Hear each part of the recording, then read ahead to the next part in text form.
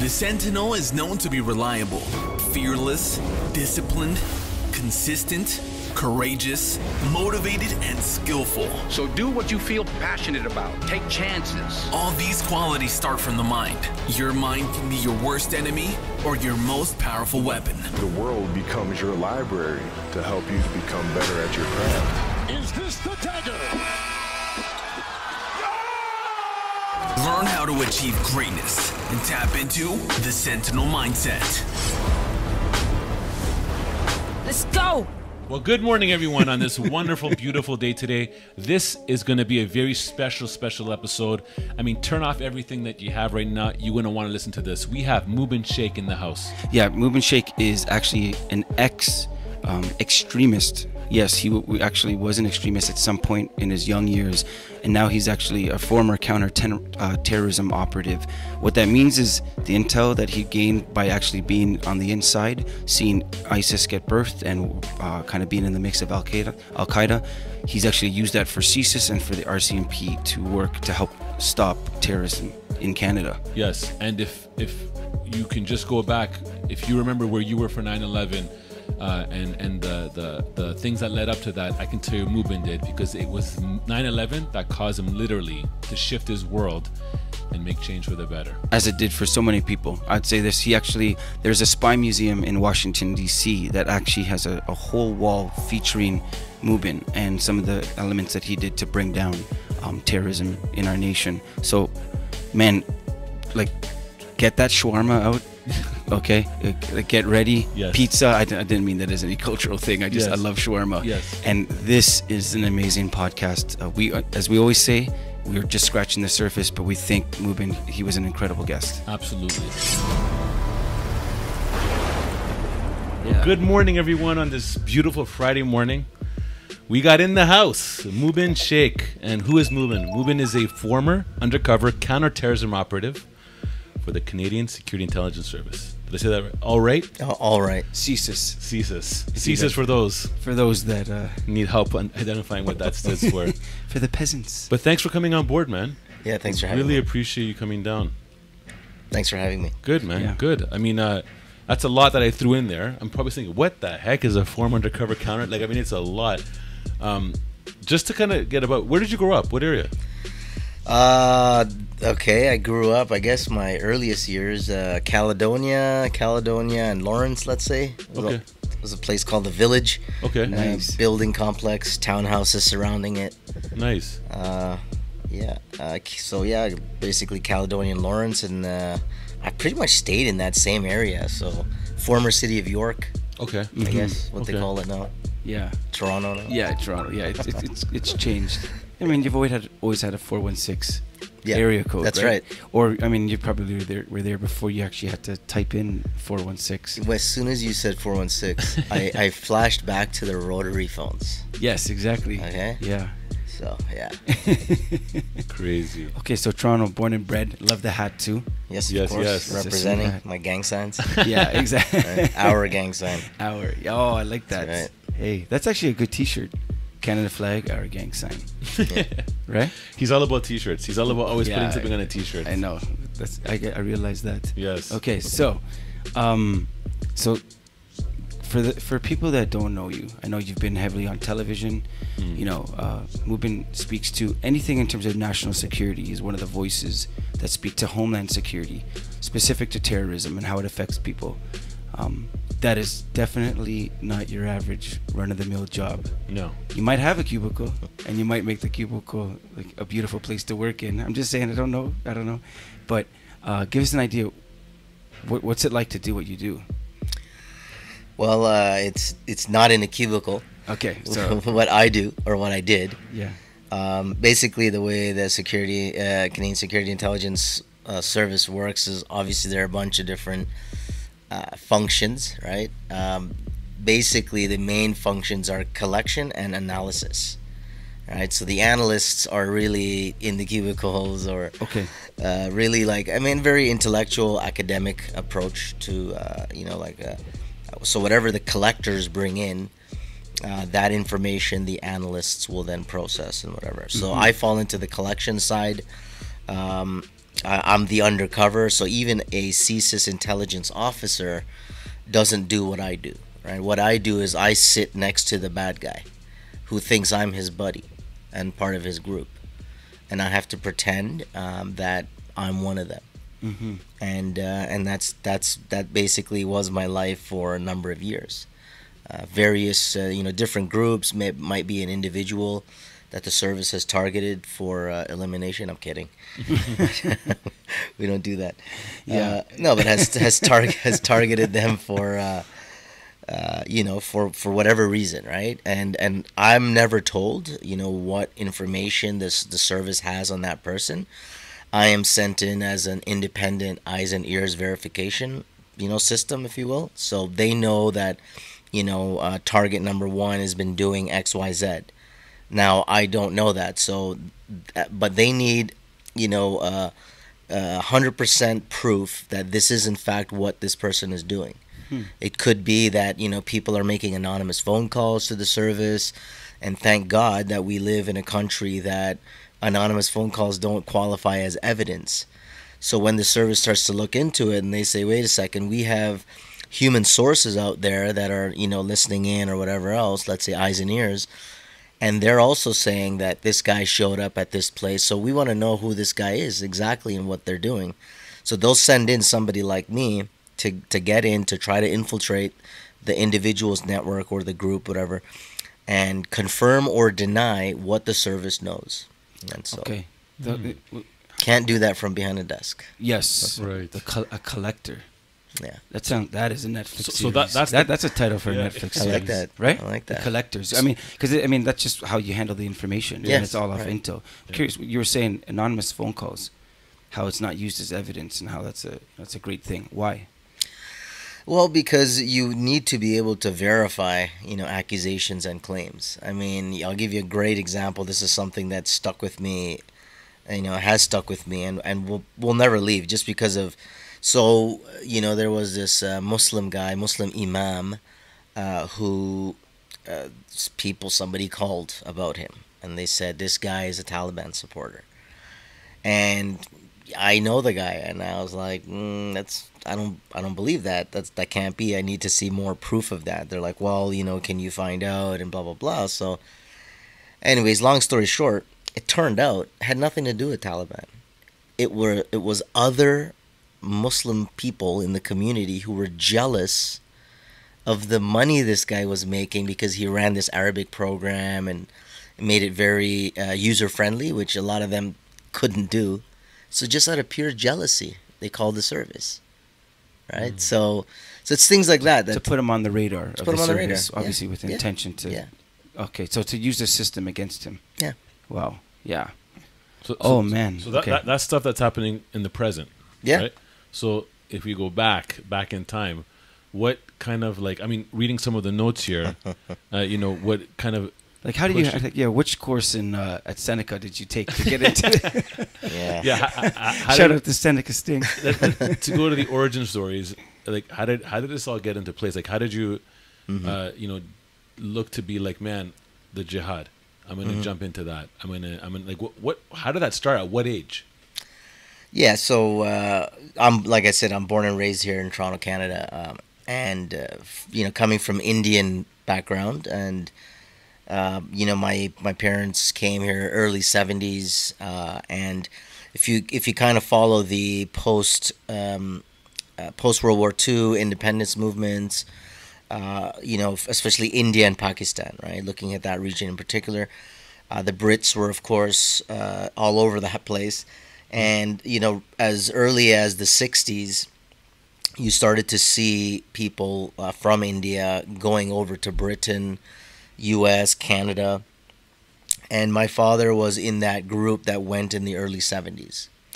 Now, my grandfather was a police officer in India who also did undercover work and whatnot. So it is literally in the blood. Wow. Okay, that's incredibly rare. Yeah. That's amazing.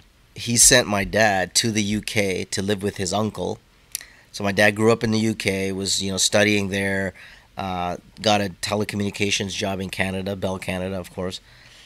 Came here, I was born. Now, what they do is they tend to replicate a lot of what they do back home, quote unquote, in the countries that they come to, because that's all they know.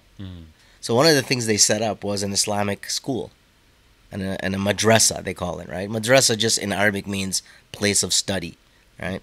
But madrasa is used as, in our understanding, if you think about in Afghanistan, Pakistan, where kids are sitting on the floor, wooden benches, rocking back and forth, reading the Quran, not understanding a word of what they're saying. So that's what I was put into.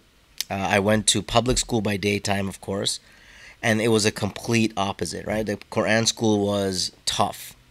I mean, you got beats, you got shots. They put you in stress positions. Boys and girls separated. Wow. You know, only one cultural community represented. Go to public school, boys and girls mixing, caring, nurturing environment.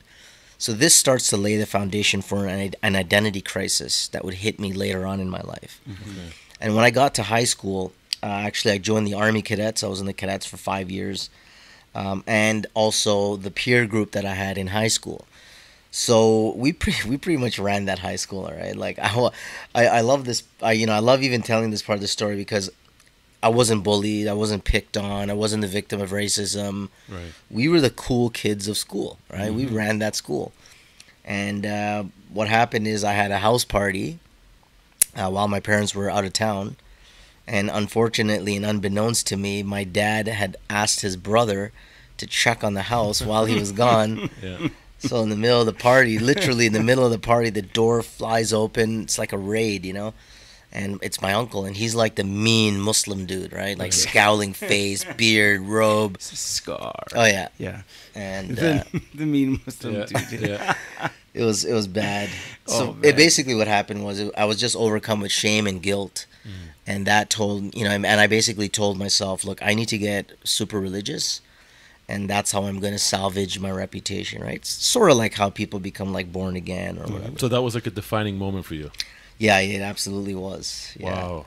Because as a high school student, whatever, this cool kid, like my reputation is ruined. Not ruined, but Yeah. it kind of added a whole other level of coolness to the party, right? Like when a member of the, parents, rushes the house. Yeah. But So basically, so the party officially ended from that day, I guess. yeah, I did. Yeah. It just I felt really ashamed and embarrassed, and my life kind of crashing down on me. So basically, what I said is I'm gonna go on this religious trip to India and Pakistan, 2 months in India, 2 months in Pakistan. This is the summer of 1995. Okay.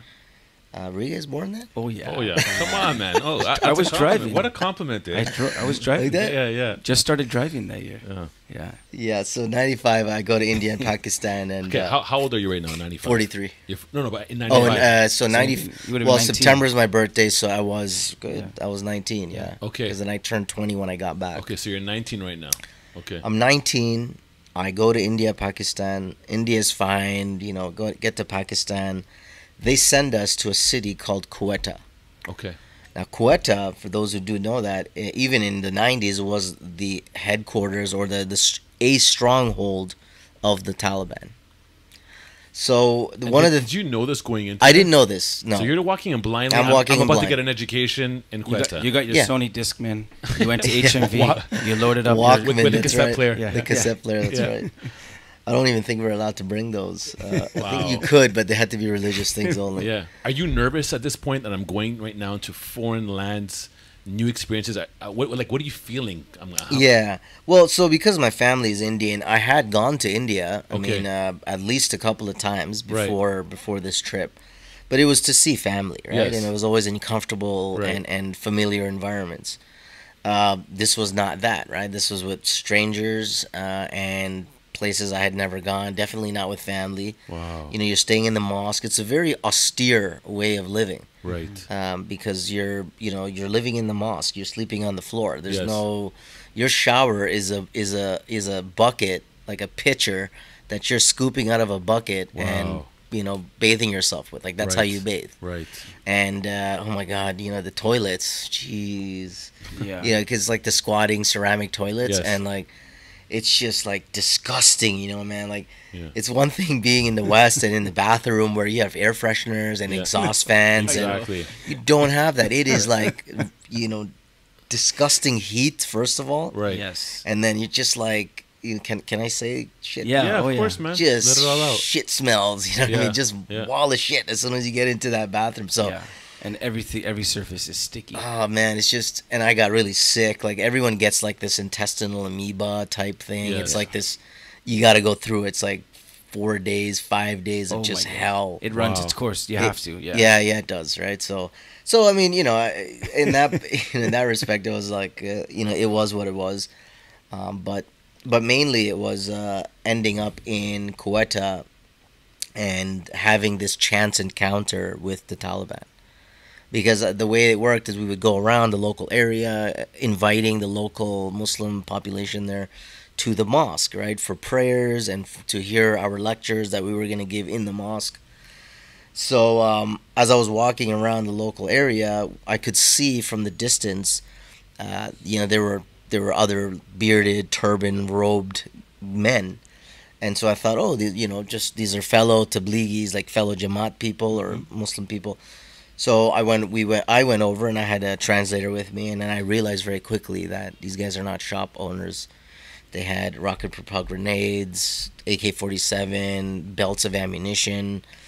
And so because I was in the Army Cadets, I know what that is, right? I knew what that was, and so I was enamored by them. Right. Yes. Like this is cool. This is cool. Yeah. Right. Yeah. Because think about it. Especially as a contrast to the shopkeeper. Right. Yeah, But, and especially as this young Muslim kid looking for this new identity, especially one that is rooted in religion. Yes. You know, coming from this complete 180. This was everything for me. Right.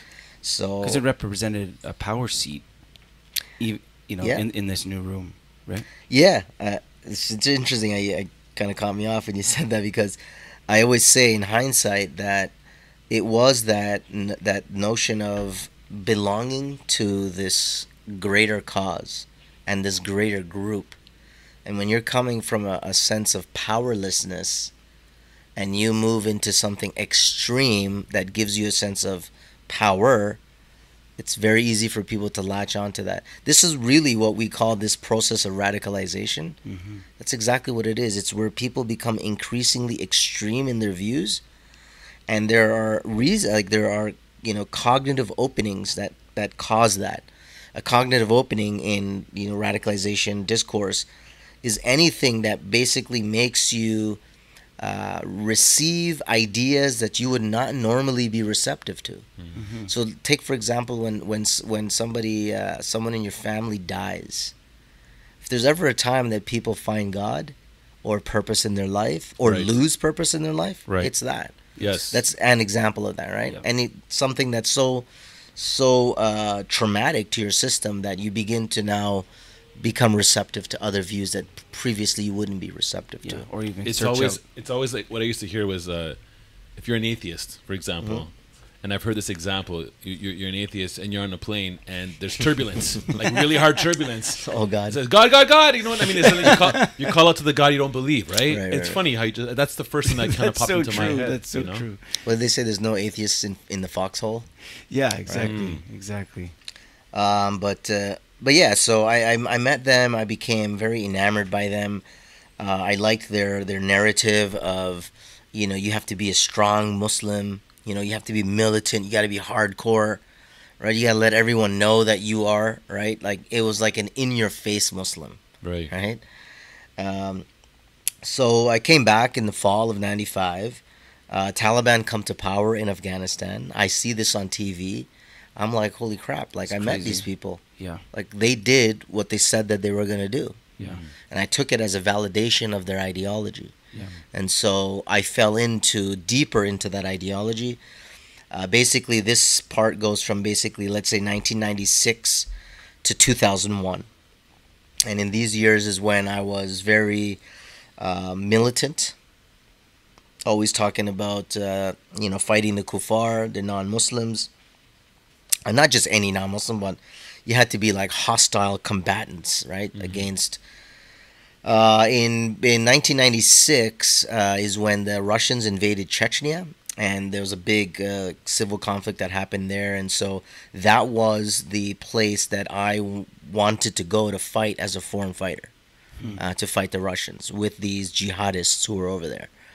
1996 is also the first, I think it was the first bombing by a guy by the name of Osama bin Laden. Might have heard of him. Yeah.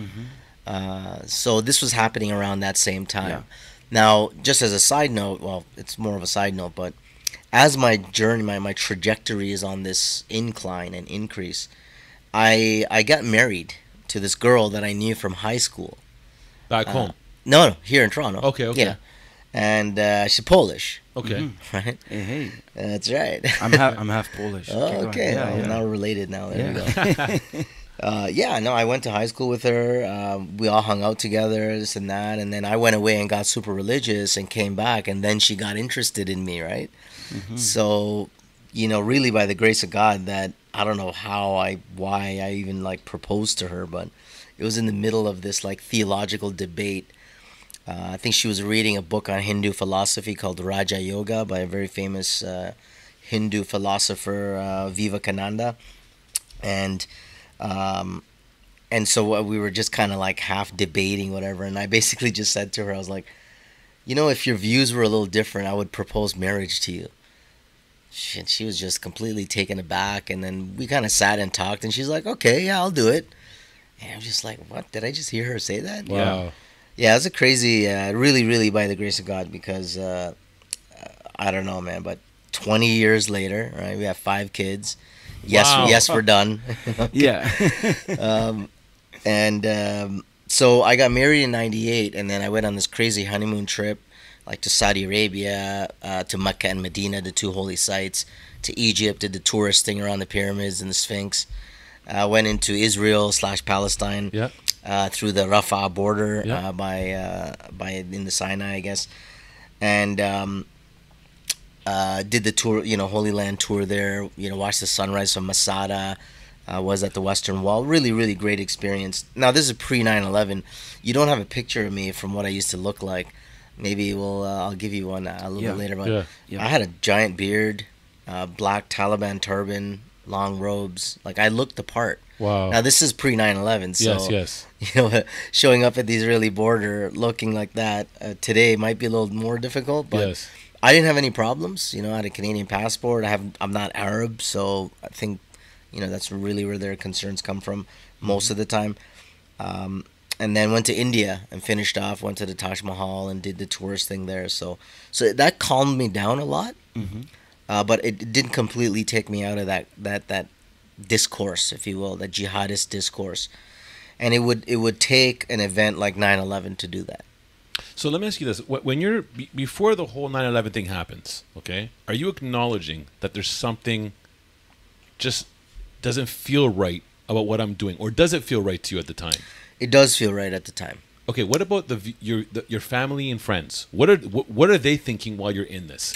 Because sometimes it's the people on the outside that have a better view, right? We're in the box, in the bubble, and something. Oh, what is their perception of everything? Yeah, I think some of them thought I was going through a phase. Right, like getting a tattoo at the age of 40 kind of thing. Yeah, I think they thought, this guy's gonna get over it. He'll come back down to earth and be normal. But are they looking at it as a negative thing, or more of like, what's he doing? That kind of thing. Yeah, I think they really didn't know how to see it, because for a lot of Muslim parents, like when they see that their kid is more religiously observant, it's a good thing, right? And for all intents and purposes, it is, right? Like somebody becoming religious, suddenly very religious, is not a warning sign, right? I mean, this happens often and across religions. But it's when you join that with hateful rhetoric, what do you call it, inclining towards violent action, then that sudden change is a warning sign, right? Okay. Because there are aggravating factors now associated with that. Now, and they could see that because my rhetoric had started to increase. Talking about going to fight in Chechnya was definitely a warning sign to them. So they were a bit worried, They definitely were, but I don't think they thought that I would do anything drastic, Okay. which I didn't. Okay. Out of curiosity, just popped into my head. You're doing this for a couple of years. Do you get paid to do this? What, doing what? When you were in the jihad?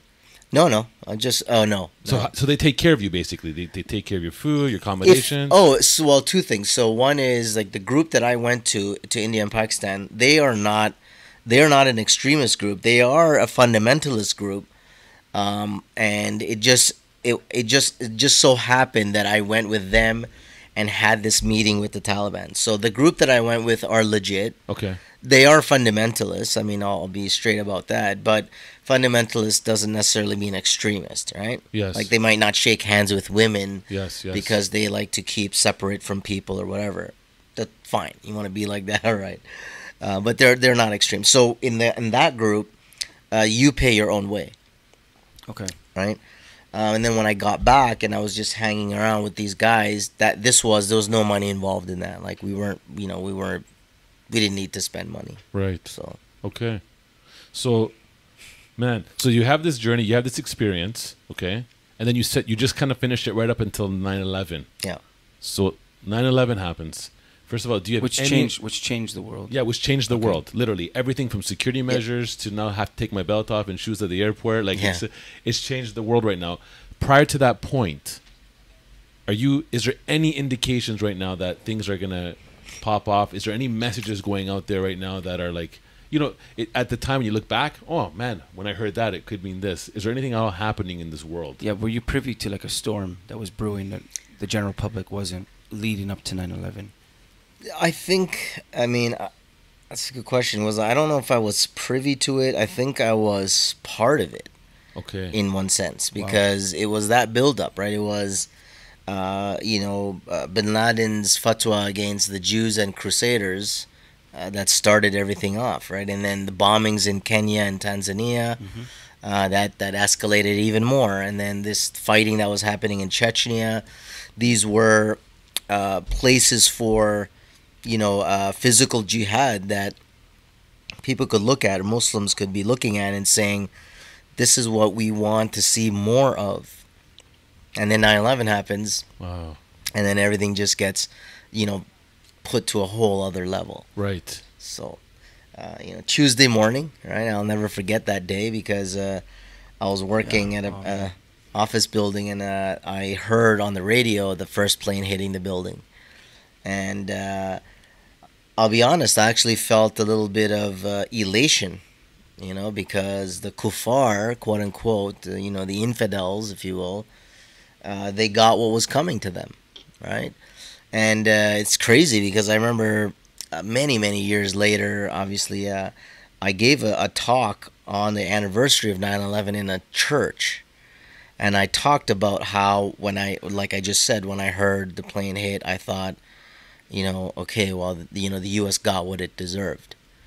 And thinking, though, that it was an accident, not that it was a deliberate terrorist attack, right? Yeah. And it was crazy because at the end of that church talk, a woman came up to me and says, you know what, my husband said the same thing that you just said. Yeah. So it was just that sentiment that people had against the U.S. Yeah.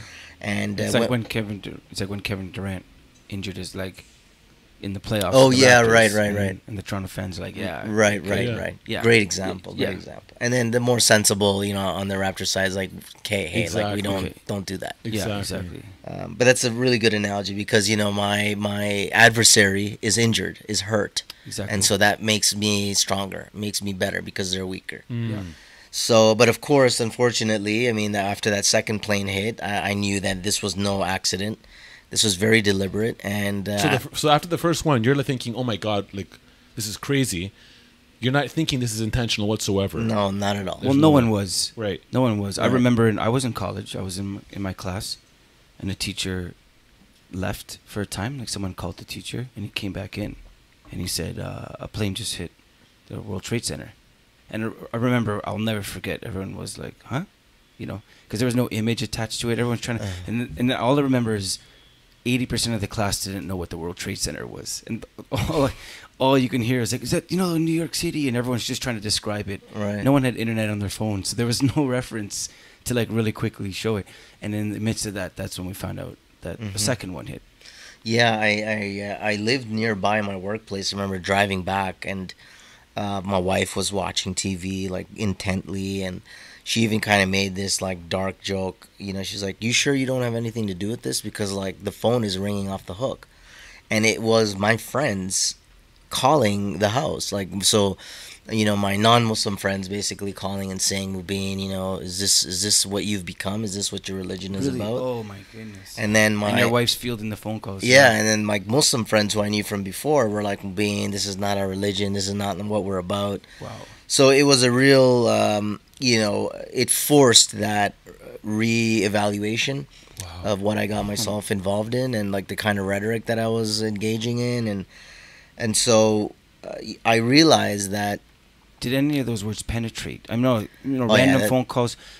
Where are you at that? Like, because at some point, it's like a stronghold. It's something that, and by that I mean something that kind of skews your mind. Something that it's not in balance. It's not healthy. The thinking. Is there any specific word that penetrated, or was it maybe the thrust of all of them that at some point pressed against you? I'll tell you, as that day went on, because I mean, I was at work. There was this, you know, dynamic at work where people were all, you know, in distress psychologically. You could see that because of what had happened. Then I went to my house during lunchtime. Then I finished work, and then in the evening I went to go and see the bad friends, right? The bad Muslim guys. And that's where everything basically became very clear, because one of my friends, he asked the ringleader or the mouthpiece of our friend group there, that he was like, "Yeah, but I understand, you know, fighting the enemy, whatnot, but like, how do you justify flying a plane into a building, which is not even a military target, like civilians, just business people going to work and stuff?" Right. And there was a pause, right, where you can smell the wood burning, right, because Buddy's trying to come up with an answer to appear that to sound knowledgeable. Yes. And all he ended up saying was, "Well, they're all kuffar anyway, so it doesn't matter, like infidels." Yeah.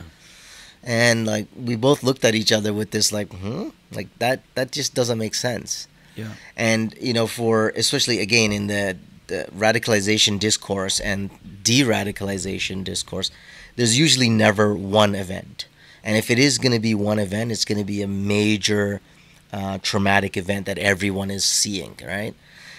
So I look on that time, that moment is when I realized this is not right. There's something fundamentally wrong about this. So I realized that I didn't know Arabic, I didn't know Islamic studies, I hadn't studied any of this stuff formally. So in early 2002, I resolved even shortly after 9/11 that I was gonna go and study Arabic and Islamic studies, and I ended up choosing Syria of all places to go and do that.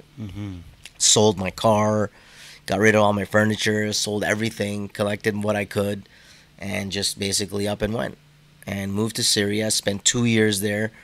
I was introduced to Sufism, which is basically the Sufis are like the Jedis of the Muslim world, and like the Wahhabis are like the Sith.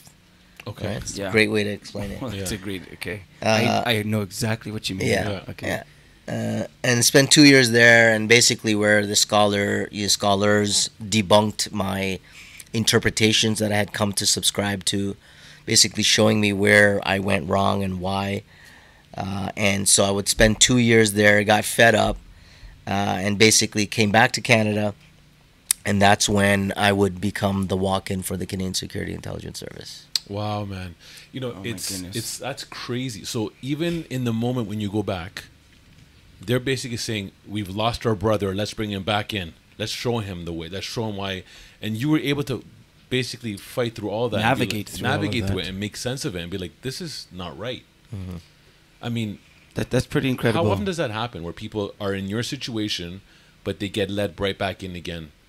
Does that happen? You know what I mean? Like, Yeah, either it's like, think about it like belonging to a gang, right? It's Yes. no different, right? Okay. Same dynamic. Same dynamic. Same dynamic. I mean, your sense of meaning, belonging, identity is rooted in your membership in that group. Yeah. Okay. A power group Yeah. again. Power group again, exactly. I mean, we felt like we were the downtrodden Muslims, right? We Right. needed to be. We did become like a Muslim gang, Yes. right? And even today, you have like gangsters out there right now. Like they call themselves gangsters. They think they're gangsters, right? You know, there's one, you know, halal gang or something. You know what I mean? Halal means lawful Yes. and pure and good, Okay. right? It's like kosher. Yes. It's Yes. exactly the Yes. same as kosher. Exactly. How you street gang, you call yourself halal gang.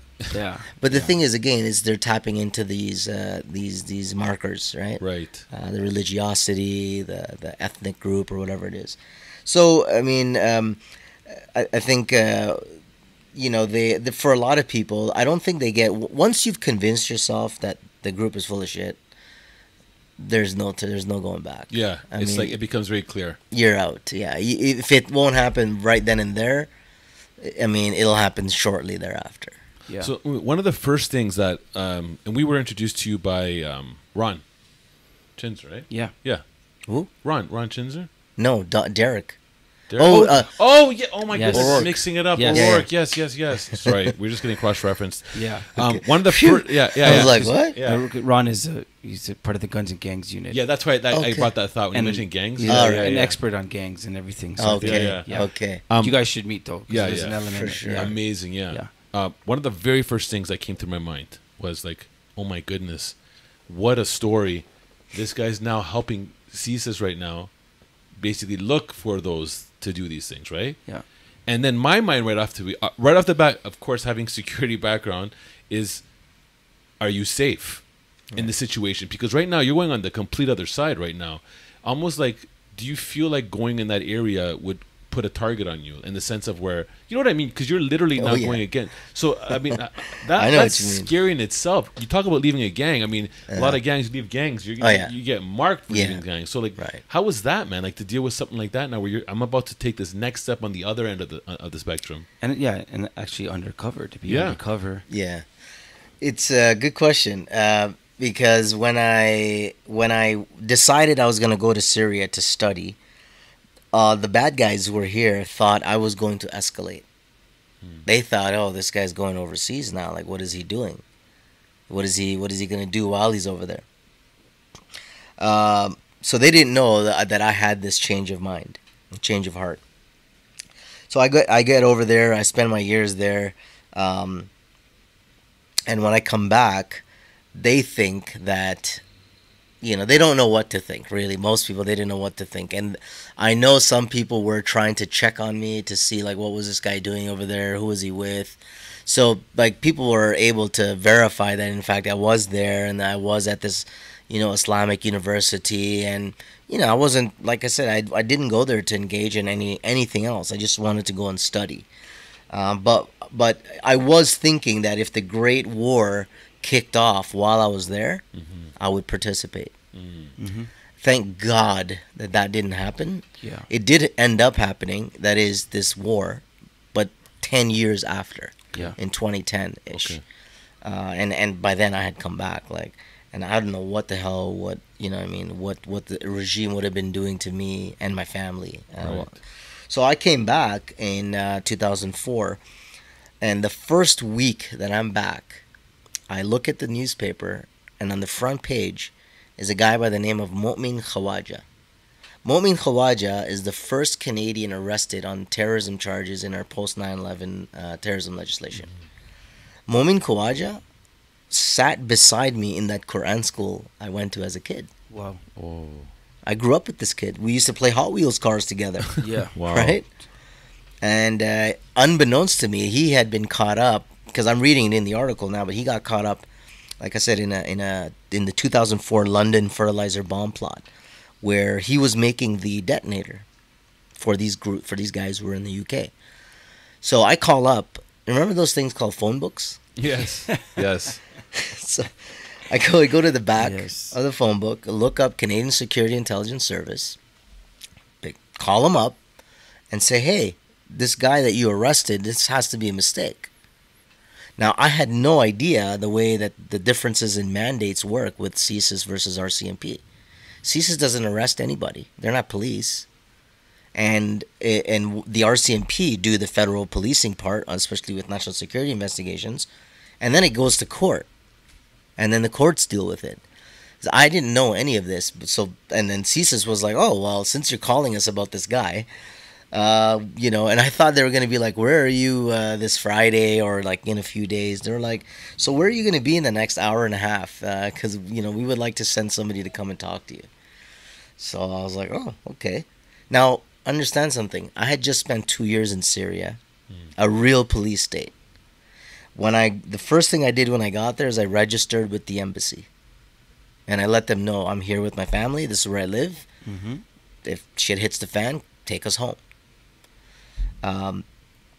So that really worked well in my favor, because when they did do background checking on me, trying to locate and verify and all that stuff, lo and behold, I had come into the embassy. So they're like, "Oh, well, clearly this guy's not trying to hide. Right. We didn't need to go and find out, So anyways, the CSIS officer came over, and he was a manager in one of their units, and basically just put to me the prospect that, "Hey, well, I like the way you think. You have access to that community, the vulnerable and at-risk community. We would like for you to consult for us." That's the way they phrased it. How old are you exactly here? You're 20. So it's 2004, yeah. So okay. So it's like 26. Yeah. Yeah. Yeah, just before hitting 26, I Yes. guess. So yeah, and then for a few years after that, a couple of years, I just did undercover operations. It was on like human infiltration, as well as online password protected chat forums. Mm-hmm. And this is, if you can imagine a time, this is before social media. Right? This is before Facebook and Twitter and all that crap. They had password protected chat forums, so you needed to know somebody physically in order for that person to give you a password that you could then use on your computer at home to give you access. give you access. And it was all filled with jihadi videos, the war in Chechnya, all beheading videos. This stuff was coming out like years and years ago. And so basically that's what I did for 2 years with the service. And then one day, like every other day, when they give me a tasking, they just said to me, "Listen, there's a bunch of guys, they're meeting up at this place, tell us what they're about."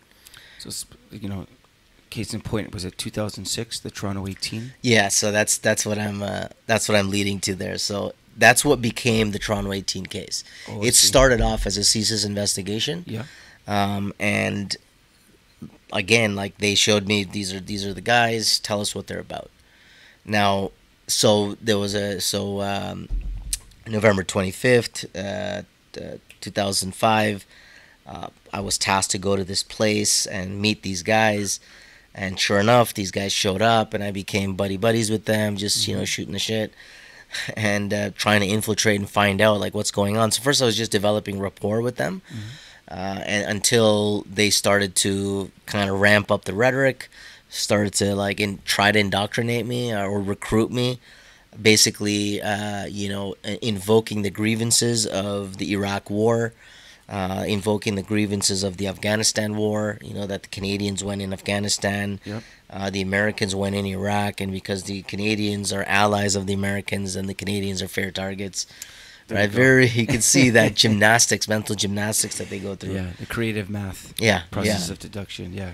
So basically, they ended up inviting me to this training camp that they had proposed and planned, and asked me to come in and train their people, at this camp, and bring them to a level of capability where they could conduct really a section level attack on.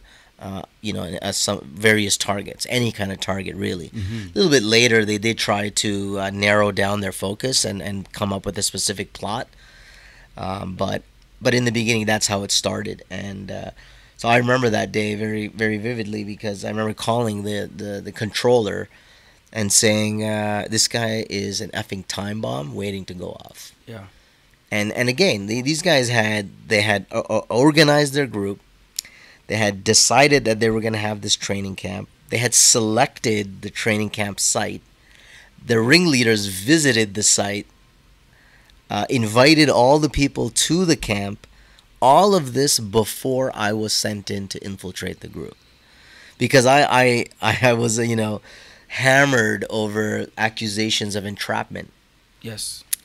Because a lot of people don't understand how undercover operations work, right? Like the mere presence of an undercover doesn't equal entrapment.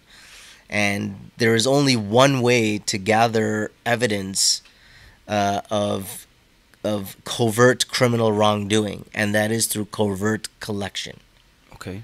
So, but of course, the operation ran about 6 months, let's say. So I was operational with the RCMP. I traversed now over to the RCMP as what's called a police agent, basically given immunity to commit terrorist offenses, which just means, like, what? No, it just means that I can basically be a part of a group that is plotting and planning and whatever else. So it ran for 6 months. June 2006, the hammer fell. 18 people got arrested.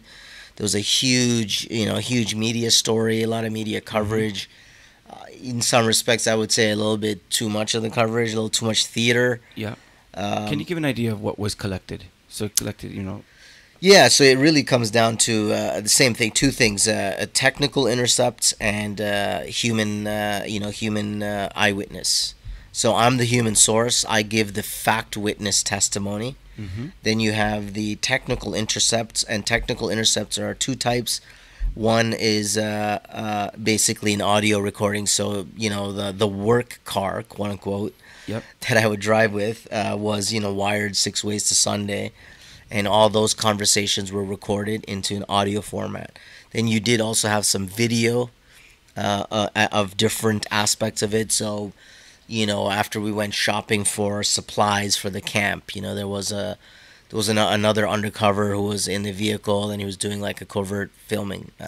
So you didn't have to film yourself per se. I didn't have to film myself. The only thing I will say is, at some points, I did wear a body pack to record my interactions with certain people. Are you nervous doing this, like at all in the moment? Because it's kind of like, what if they find out it's something that I'm doing this undercover? Yeah, we've all seen the movies where it goes awry. Yeah, exactly. They see the wire, it sticks out. Absolutely, that is how they do it, don't you know? It's a wire just taped to the chest. Yeah. I want everyone out there to realize that is how it is done, just like in the movies. Okay. It was funny because one of the guys, we were about to stand up for prayer in the masjid, and the guy came up to me and starts patting me on my back and doing like circles and stuff, and I'm like, yo, why is this guy so touchy-feely with me, right? He's not like that, right? And I realized this guy's trying to figure out if I have a wire on me. Wow. And I did. Wow. Okay. And I was just like, like, what do I do now if So you pretended to be extremely ticklish. Yeah, I kind of laughing hysterically. Well, I started tickling him back. No, I made as a ploy to divert away from. Can you imagine? Well, that's a good movie scene, right? Like, sure. I did kind of one step better, which was, I was like, brother, you're getting a little too frisky. You know what I mean? Yeah. And just like, especially for them, if you were to kind of like, you could insult them by suggesting, what are you, gay? Yes. Right? And then you say that to him in the mosque. Yes. Say a little bit out loud, and like he's finished, right? Like exactly. So I was just playing it off. Right? Yeah. Frisky. It's a good word. Wow. Yeah. Okay, let's just put this out right now. Yeah. Let's say you felt something. What do you think would have happened? Okay. Let's use the scenario. Let's say if he felt the body pack. Right? Yeah, that's what you're talking about. You felt something. Sorry. Okay. Yes. The body package. Yeah. Exactly. Yeah. If let's see how quickly it would escalate. Right. If he did start to really focus on it, and now he knows there's something there, and then his demeanor changes, I would try to do whatever, like, leave me alone, man. This is just my belt buckle or whatever. Exactly, it's like, but if it keeps going to the point where it's about to reveal, you kick him in the face is what you do, right? Something extreme. Yeah, it's gonna be very extreme. Yeah, it'll probably be like a some kind of really quick strike to the throat. Yeah, so you can't just talk. to disable him or like really. not just not talk, but like give him that, because you know that feeling like when you get hit in that voice box with just like a ridge hand or a quick little pop to the throat. No, I was thinking it hurts. Pop his throat and then you'd run, and then while people are asking him, what happened, brother? Like, what happened? You can't talk, you know. He buys you more time. But the thing is, this is going in your head regardless, because you're like thinking, what if this happens? What am I going to do? Oh yeah, Like, where are my exits? What that was always covered. I mean, so what's interesting, let me put it this way. So with CSIS, you're on your own, right? Like it's only you and your wits. Right? Wow. There's no help is not coming. It's up to us. So right? they can listen to everything. Nobody can hear anything. Oh wow. So let me say this. With CSIS, I didn't wear a body pack. Okay. Nor was I, I've been through court, all right? So nor was I required to conduct any recordings of any conversations that I may or may not have had. Yes. With the RCMP, of course, very different, because now it's court evidence collection, right? Yes. So with them, there's a body pack. And while there's no real-time intercept. Right. Like when I'm in the mosque, they don't know what's going on. They're gonna wait for me to come out. Wow. They're waiting hidden somewhere. Right. And then when I get out of the mosque or whatever place I'm at, then when the day is over, we had a whole routine, right? Like we would go and we had a safe house that we would end up going to, because I had to type up the reports that day, because they had to be timely reports. Yes. Because when you're testifying to it in court, they're going to ask you, when did you write the reports? Yes. Was it immediately thereafter? Right. Because if you wait too long, you might have forgotten something. Blah blah blah. Yes. So we had this whole thing, scripted out in that sense. But when I'm in the building or I'm with these people, even though I have a body pack, it's just recording.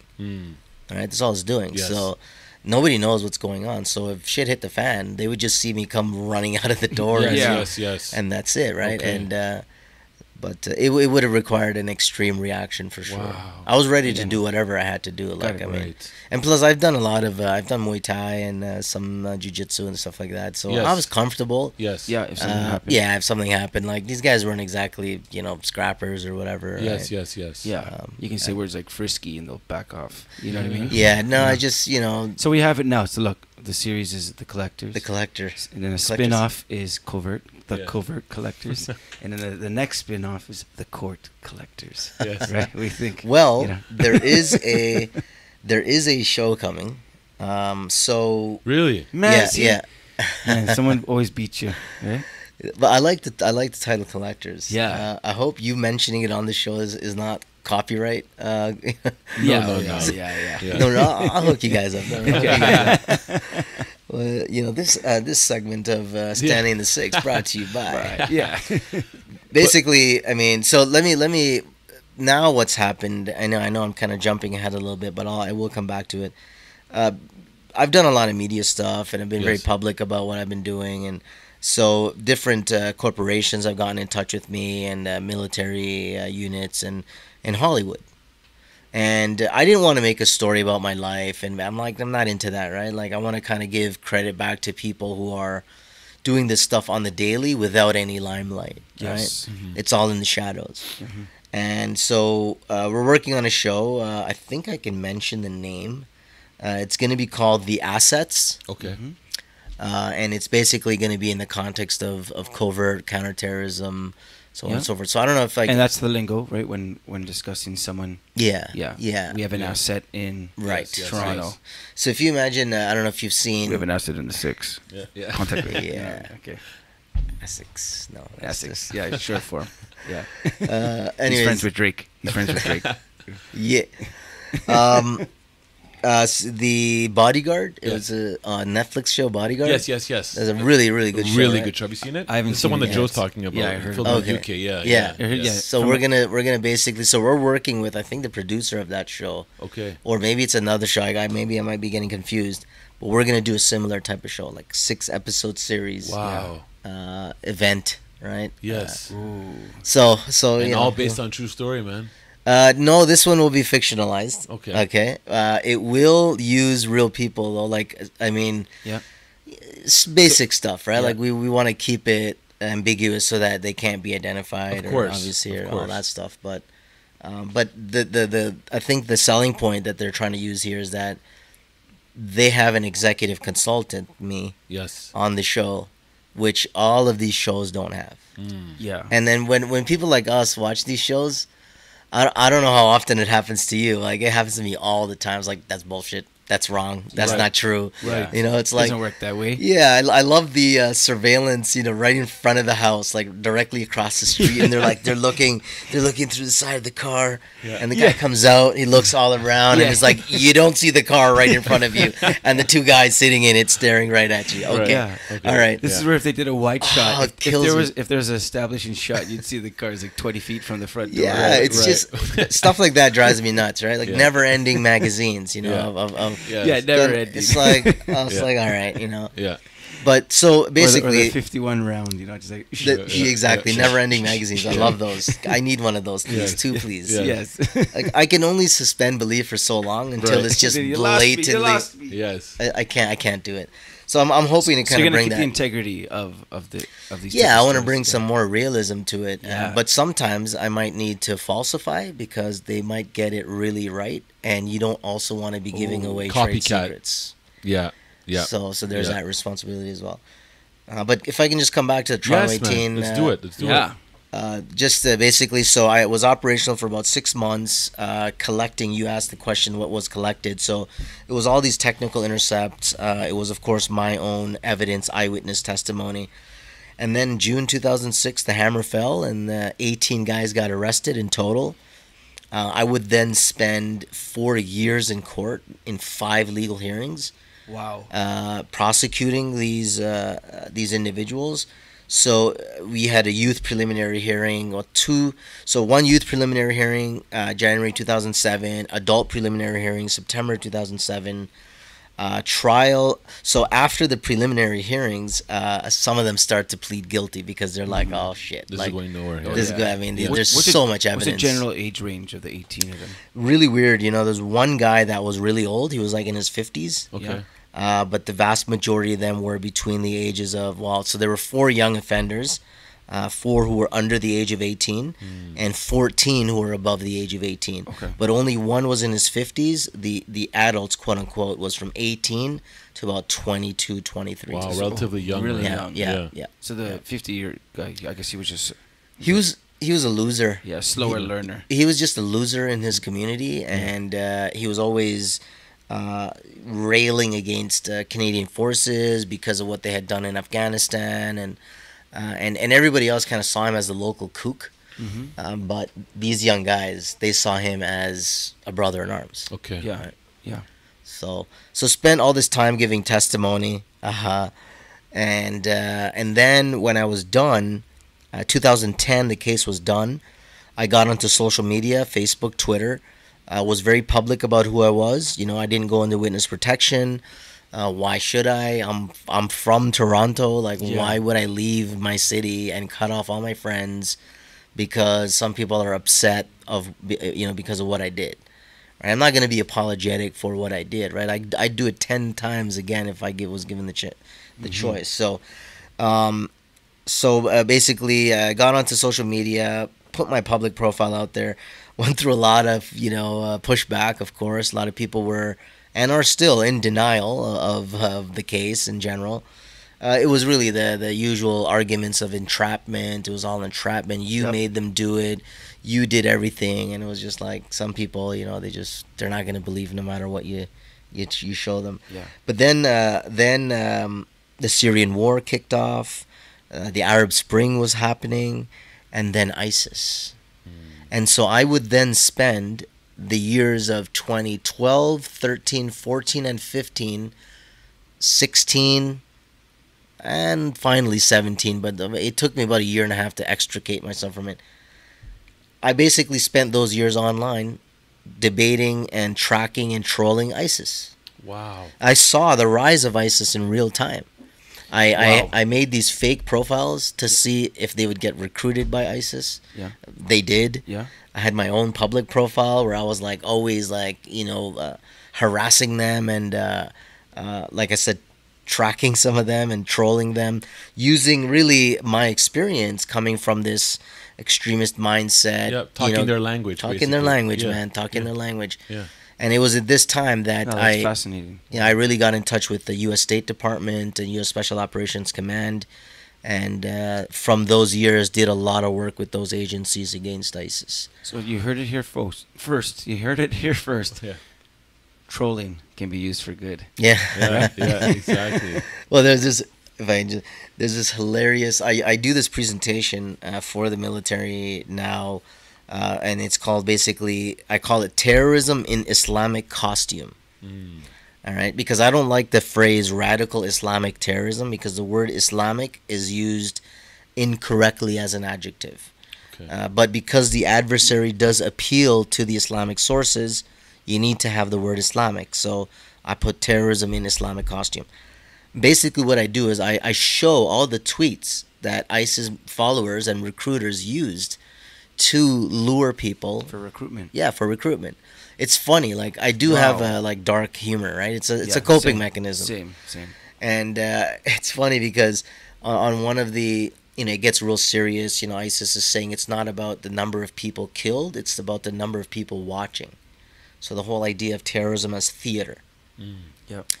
And then as it goes on, there's like Ask.fm. It's a platform where people were asking, if I come, how much money should I bring? What kind of, clothes and so on and so forth. And then I switch to the next line and it says, are there good-looking women there? Right? Yeah. And then even with the ladies, on the female side, female recruitment and women ISIS, if you will, there's this thing, it says, I just wanted to get my piece of eye candy. And it's basically attractive jihadists luring female fighters. Wow. Right? Like, or female members to join. Yes. So anyway, I go through this whole thing, and I basically I use the Islamic sources to debunk the extremist narratives and whatnot,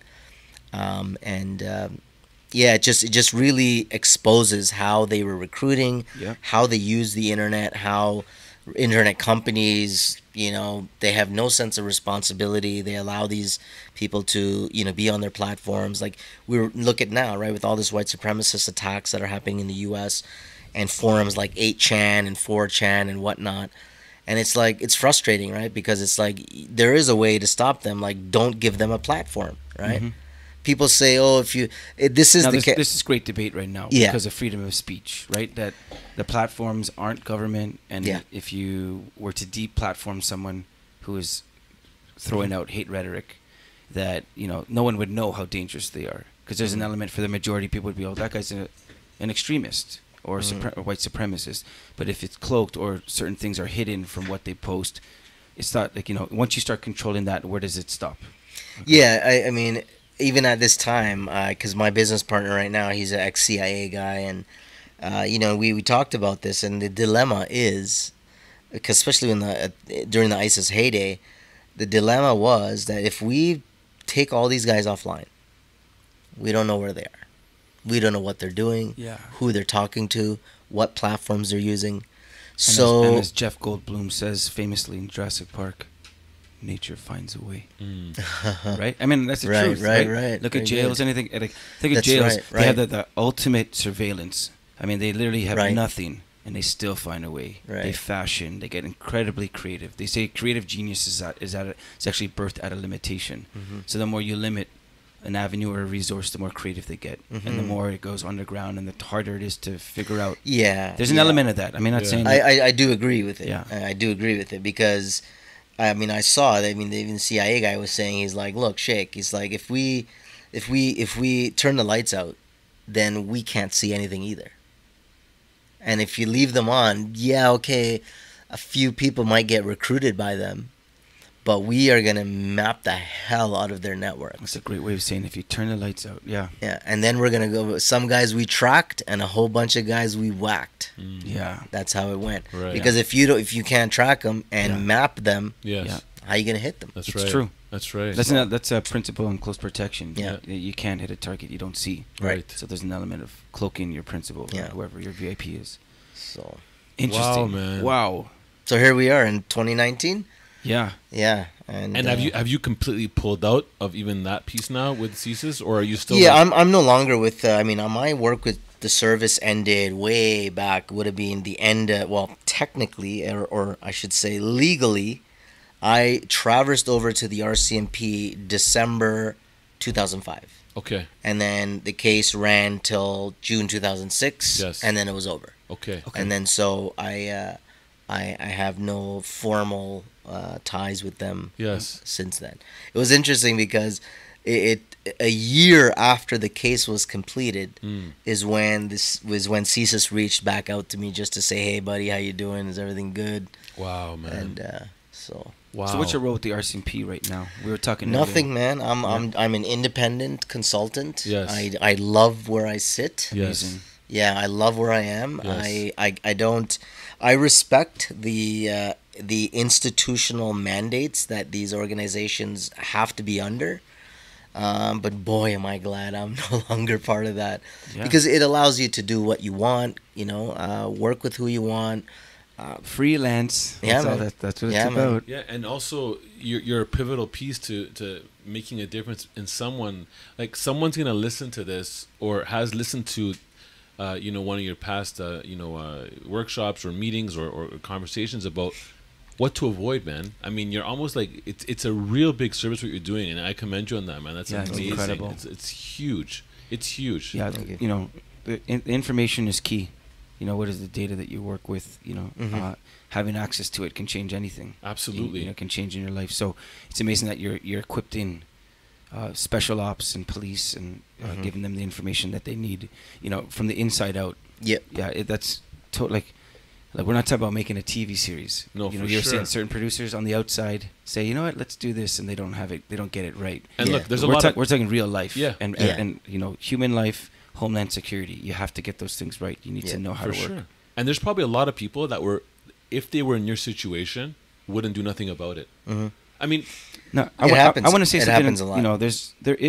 We know this. We have busy lives. There's an element where we don't feel that any of this relates to me. right. I'm enjoying other shows on Netflix. Yeah. I was saying before we jumped on today that. What is it again? CNBRE? CBRNE. CBRNE, which stands for chemical, Biological, radiological, nuclear. explosives. Right. Yeah. And there was a police truck that was in Yorkville. So we kind of film in and around this area. And literally, I'm not even joking, 200 meters from where we're seated, this truck was there last night. And they were investigating a pickup truck that had a driver. Gentleman was Caucasian, handcuffed, and for whatever reason he was swarmed by police. It was calm in the sense of nothing was happening with he was already cuffed and seated in his own pickup truck, but this truck came to do probably on-site testing of possible explosives. But I was saying that in the midst of that, you have people in Yorkville eating their gelato, walking. No, I'm not even joking. Yorkville's famous for people walking their dogs anywhere. And they're letting their little dogs go up to the police while the police are actually talking with it. You get what I'm saying? And it's just such a dichotomy of two worlds, man. In the middle of one of the crowning jewels of our city in terms of appeal and notoriety and just luxury. And you have this incident with this pickup truck, right? And people are totally clueless. They didn't even realize what it is. No one thought to maybe Google the acronym on the police truck. Yeah, who knows? Yeah, people are very, very ignorant to.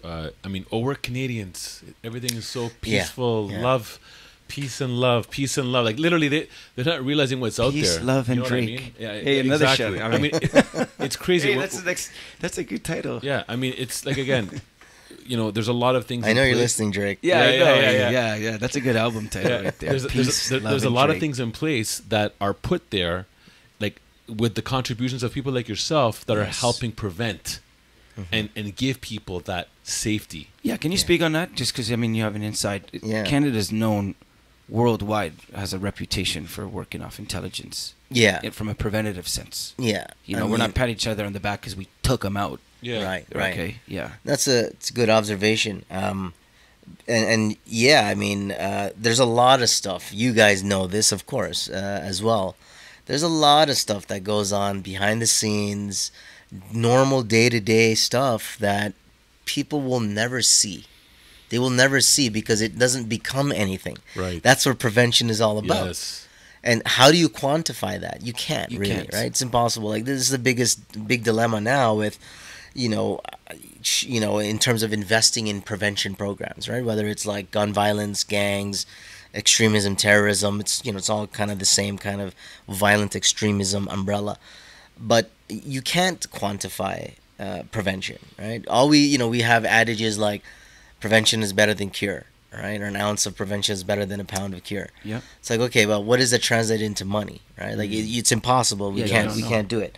So, there's a lot of stuff that happens on a daily basis which we will never hear about, especially stuff that's happening with CSIS itself, because it's secret, right? It will never see the light of day unless it ends up in court.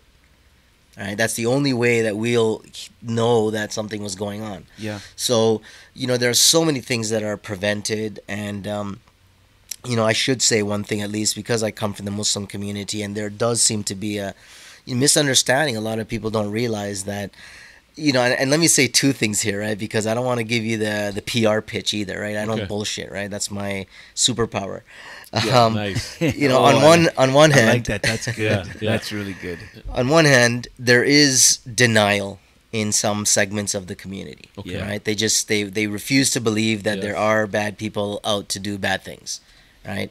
And it's like a protection mechanism, right? They want to see their community as pure and innocent and everyone is good, right? Exactly like a mom who refuses to accept. Right. Exactly. Little Johnny. That's right. Yeah. That's No right. way. Yeah. He's looking up skirts. Yeah. Nope. Right. Yeah, whatever. Okay. I didn't raise him that way. Yeah, exactly. There's no way. Yeah. He makes his bed in the morning. Yes. Okay. So there are some in the community, because recently there was a story on CSIS visiting U of T students. Okay. And a bunch of them getting real, upset that CSIS was showing up there and asking people for information, whatever else.